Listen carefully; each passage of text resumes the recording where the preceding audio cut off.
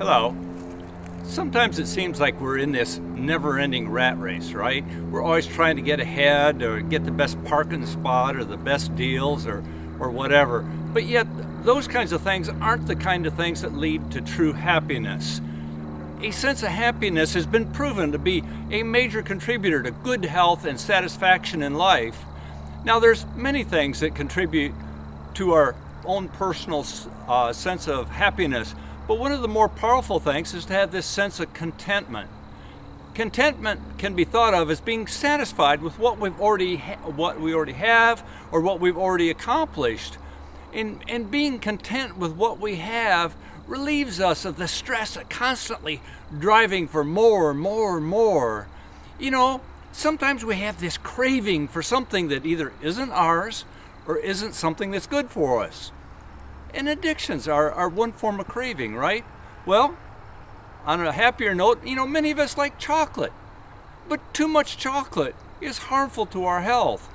Or alcohol, a drink or two of alcohol isn't necessarily bad. Too much alcohol, harmful to many things, right? Then there is that saying about the grass is always greener on the other side of the fence, right? The side that we can't get to or the side that we shouldn't get to. And, you know, one of the biggest examples of contentment is like in our marriages, right? It's good to crave your own spouse. I mean, that's why you married them, right? But yet, if you're craving somebody else's spouse, that can lead to some very bad outcomes, damaging to ourselves and to others. Well, I do believe that God wants us to be happy and satisfied in our lives, to have that sense of contentment that leads to true happiness.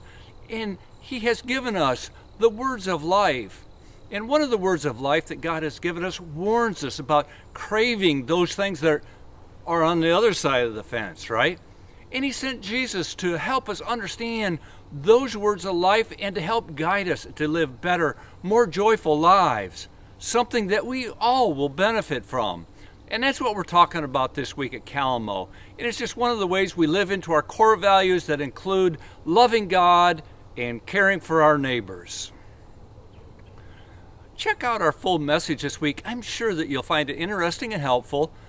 I'm your neighbor Jerry, pastor at Kalamo Church. Have a great day, have a great week, and bye for now.